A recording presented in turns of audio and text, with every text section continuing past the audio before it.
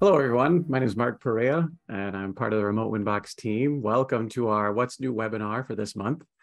Let's get started here. Thank you all for showing, and we'll monitor your questions as we move along. If you've got any additional questions, you can always let us know at the end.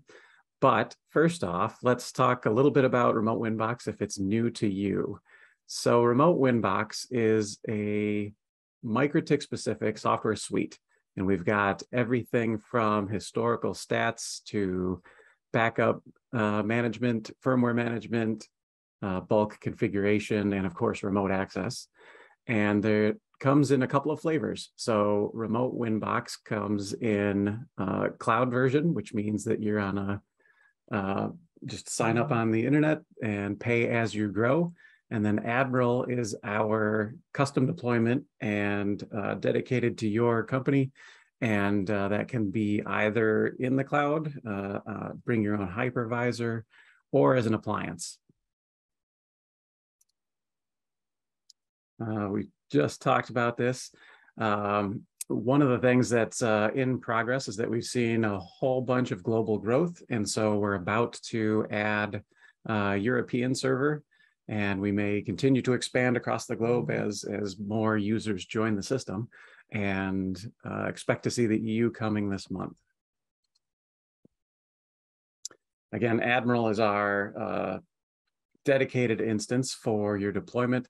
If you wanted to kind of get an idea of when an Admiral makes sense, if you need to get dedicated security options so that you can host it behind your own firewall and have it be on premise, that's a good reason to get an Admiral. Or if you have more than 200 MikroTiks, then definitely Admiral is going to be financially advantageous to you over our cloud.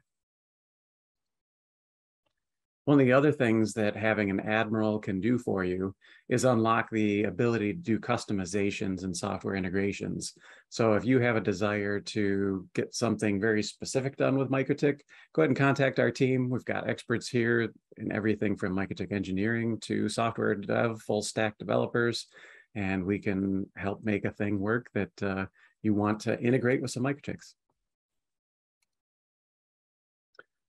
So let's jump into what's new this month. We've got a whole bunch of stuff that we'll show here in just a moment in the dashboard, but first let's go ahead and talk through it. We've added a lot of work on tags. So in the past, tags have always been searchable, but now they're filterable. So for example, you may have a deployment where you've got 2 or 3 tags to indicate that, hey, maybe this is tower equipment and it's in this location. And it's got this other identifier for a neighborhood.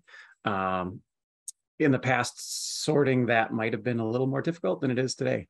We've got easy tag filtering and then the ability to add tags to your equipment very easily. So we're going to show that, and we've made it much, much easier to add tags. Next up is a firmware channel selector. Just a quick, easy to use feature that allows you to jump into your firmware management. And if you wanted to, if you notice that one of your firmwares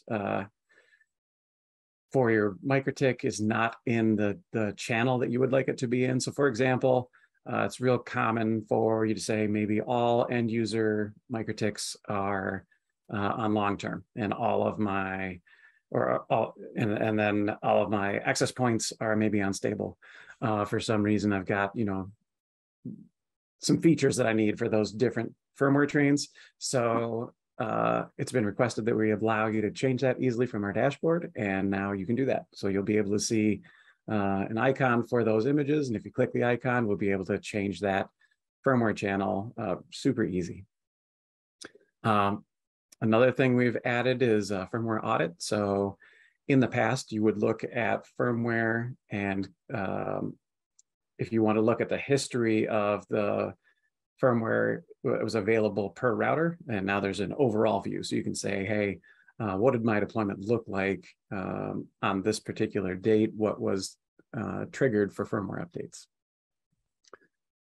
End user had an entire refresh done on it, so it's got a new look and feel to it, and we'll take a look at that shortly. So show you what that looks like. You can now run speed tests from there, look at all of the devices attached, check out the Wi-Fi info, and it's looking beautiful. Finally, we talked about this. We're expanding our cloud capacity globally. We've done plenty of work internally and tried to enhance our service. So we're continually adding more VPN concentrators to handle more routers. And we're about to expand that service into the EU, as we talked about. So let's take a look here. If I jump into the dashboard, let's first off take a look at the new tag feature. So if I head over to any of my listings here, you'll notice that the tags at the top here now has a new icon here for filtering. And so if I want to click filter, I can look for routers that have the core tag. I can switch that off and look for towers.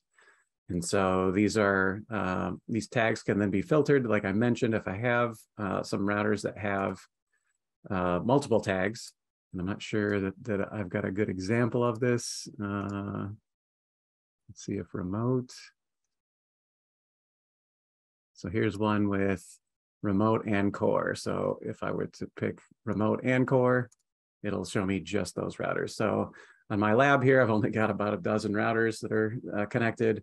If you've got hundreds or thousands, this feature will be key in filtering and paring down the dashboard here, so that, for example, if I wanted to do a firmware update on a specific location, only customer routers, that's going to be a lot easier to do with the tag filtering. Next up is adding and removing tags. So you can see here I've got remote, core, and tower. I can just click this and say update and add another tag. And it's that easy and quick. I can add tags, I can remove tags. So as I mentioned, just a lot more usability on the tag functionality here. And then once tags are sorted, if I remove this core here, I can still use my search in conjunction with that, so that they can work together to absolutely drill down to the routers that you're looking for. Next up, let's take a look at that firmware that we mentioned. So under firmware, this is going to allow me to select a maintenance window, schedule an update. I can either do some routers, all routers. Again, I could filter down here and then select all these routers, schedule an update, and now we can pick a maintenance window, 2 a.m. Sure, let's go for it. And let's say that I also wanted to update those routers to a different firmware channel than they're currently on. The way I would do that now is you'll see here, and this icon represents the stable channel. Let's say, oops, I see that this one is actually set on the, I'm having a trouble clicking on this one. Oh, because it's offline. We can't change it when it's offline. So let's say that I wanted this to switch to long-term. I'm currently on stable. All I have to do is switch that over to long-term. See the icon changed. I talked to the router and updated that on the fly. So now if I want to, you can see there's a firmware update available. And I can schedule that guy. He's going to update at 2 a.m. and have the long-term patch applied to him. And that will cover both the system package and the router board upgrade. So let's take a look next at our end user view and our updates over here.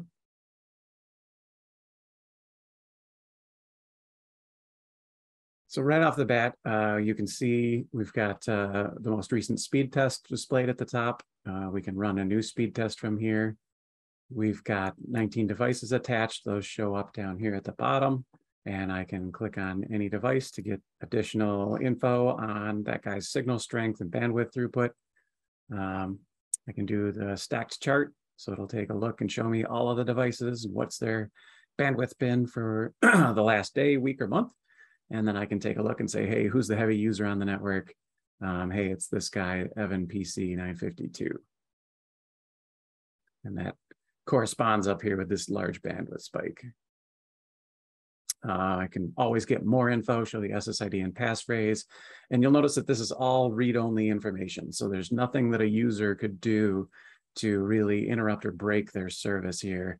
We allow them to see their SSID and passphrase. We allow them to run a speed test and get good info about what's their network throughput look like and which devices are doing that, but without any ability to, for example, get into WinBox where they could accidentally hit the wrong button and do some damage to their service. If I had multiple routers assigned to me, I could jump in here and select from between which ones that I had assigned to me.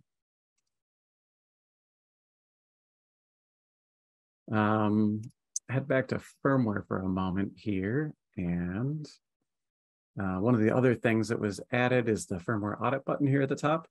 So under firmware audit, again, I can now see the whole history of my entire firmware audit for all of my routers. So as an example, in the past, if I wanted to see this audience's firmware updates, I can take a look here and see that one router's update history. But let's say you want to look at all firmware update history. Now that's really easy to do from the firmware audit and take a look, and you can see who scheduled the update, when they scheduled the update, what it went from and to, and just have a better idea of, you know, how the firmware performance of your network has been.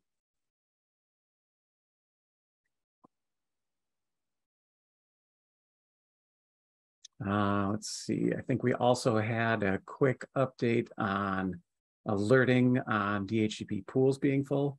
So that now sends an email alert as well as a dashboard alert.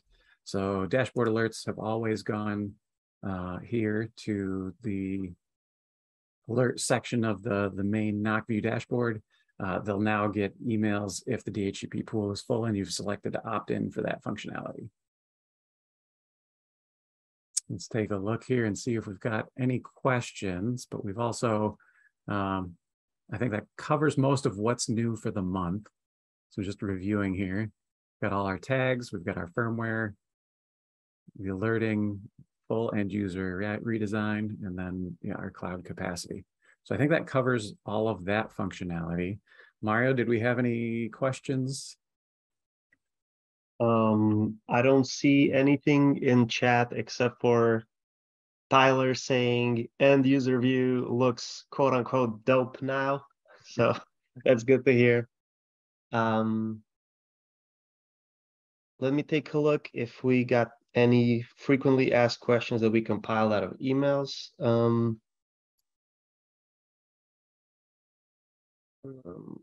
There was one that was talking about the differences between cloud and Admiral, which you kind of talked about, and then about on-premise versus dedicated cloud. So could you elaborate a little bit on that part? Sure. Yeah. So some of our customers operate their own data center and they're happy with, putting another thing in their data center. But some of our other customers have really migrated to the cloud, or they're in progress of pushing everything to the cloud, or they don't operate a data center. They're kind of a decentralized network and they don't have a lot of equipment, locally hosted, and would prefer that we host that for them. So what we call dedicated cloud is where we take your Admiral and we host it in our data center in Atlanta, Georgia, that allows you to have a full Admiral instance that is still in the cloud from your perspective, but it's dedicated for your deployment, versus the on-premise option, which could be on your hypervisor, or we can ship you the One U appliance. And one of the things to note is that if you decide you want to bring your own hypervisor, we do today spin up about 8 virtual machines. So it's a whole bunch of Ubuntu Linux instances, as well as a MikroTik CHR that drives this dashboard and makes all this magic happen. Thank you. I think that is all that we have for questions.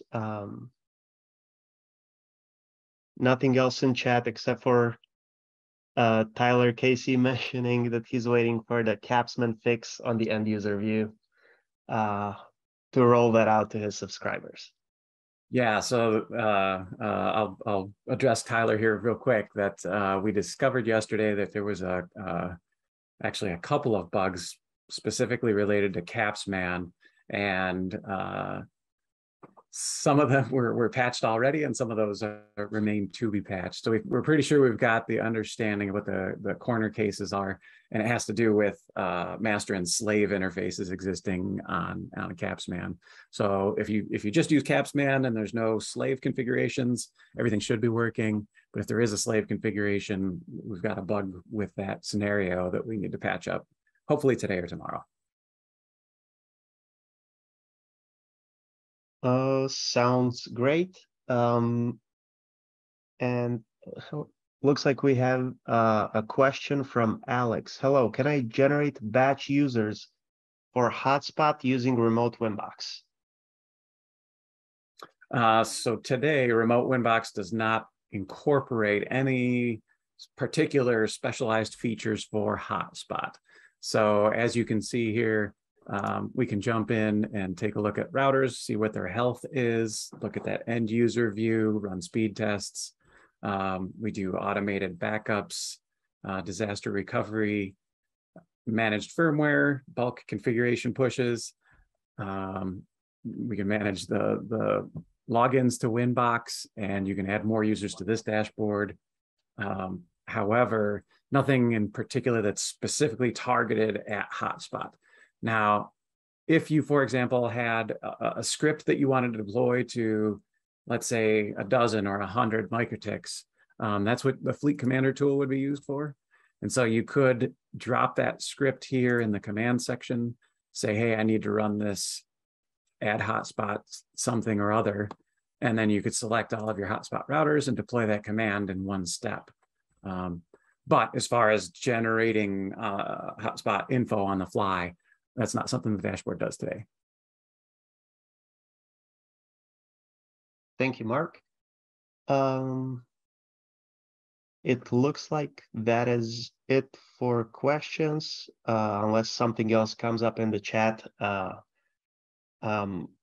Would you maybe mention a couple of words about Wispapalooza? Oh, sure, yeah.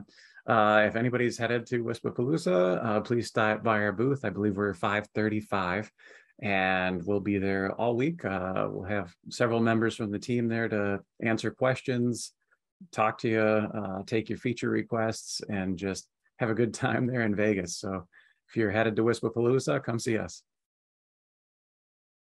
Well, guys, barring no more questions, thank you for giving us the time to join us today. If you'd like to learn more, head to RemoteWinBox.com. You can always check out our videos. We actually did have a quick 1-minute video last week that does a quick overview of the platform, as well as there's tons of other content out there, both funny dog video commercials and tutorial videos that are out there. So thanks for joining us, and have a great day.